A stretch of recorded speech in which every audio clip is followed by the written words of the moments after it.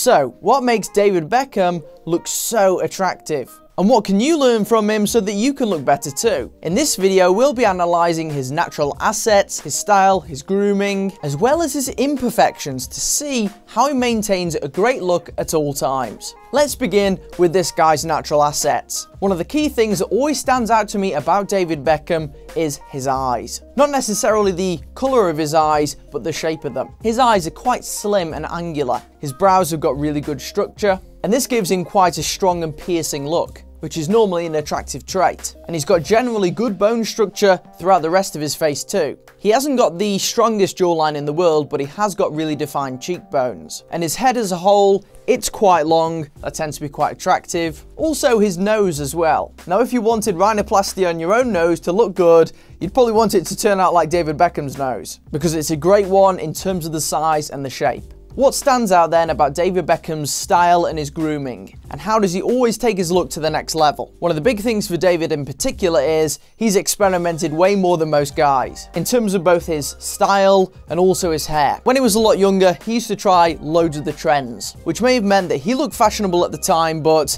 going through the years, there's been some questionable choices for sure. And the same can definitely be said for his hairstyles. This guy has gone through some of the craziest ones, and it's all been documented because this guy's in the public eye. He's tried loads of weird colours, loads of spiky hairstyles. He used to love hair gel, not so much anymore, and that's given him lots of experience. He's tried so much stuff that now he knows what works for him, and he can consistently look good all the time. Let's take his hair for instance. David Beckham's hair looks good when it's either short or medium length, and he's had some hairstyles that have become super popular among guys, with loads of men wanting to replicate his pompadour hairstyle, and I've also seen loads of guys wanting to transition to his new shorter haircut. This one's like a modern twist on a spikier hairstyle. In terms of his clothes, I always think that David Beckham is a master at layering, especially when it comes to layering just a basic 2 or 3 items. He always does a fantastic job, whether it be a formal outfit for the red carpet, a photo shoot, even for casual wear. He tends to stick to reliable, consistent colours. This is also helped by the fact that he seems to be really good at choosing jackets. If you're struggling at home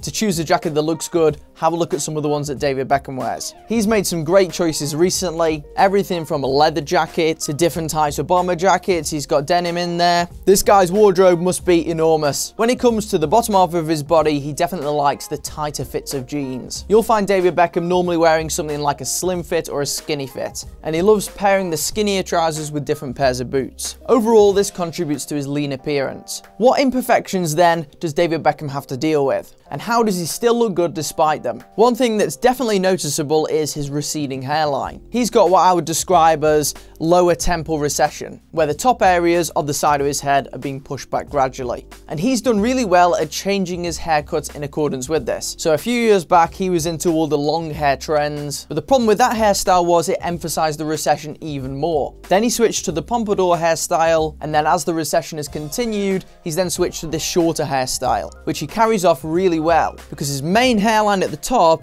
is actually still really good. And because he's pretty much shaved the sides off completely, the recession there doesn't really matter. And it reduces the overall visual appearance of the recession for sure. Another thing David Beckham is well known for is facial hair. But David Beckham's beard isn't actually the thickest. It can end up looking a bit scraggly and a bit patchy at times. Now, although he seems to ping pong between different types of facial hair, there's no doubt which one looks the best. And for him, in terms of raw aesthetics, the shorter beard works. It makes the beard definitely look more full, and also accentuates the cheekbones even more, which gives him a fantastic masculine look. You see, even celebrities, they're not always perfect, and often how you deal with the imperfections is really important. Over recent years, David Beckham has developed a rather timeless style, but it will be interesting to see how it evolves as he ages. If you enjoyed this video and want to see more style tips videos just like this one, make sure you press the round subscribe icon just up here, and then I've got 2 more fun videos for you to watch right now just below me, so go ahead, press on one of them, and I'll see you in a second.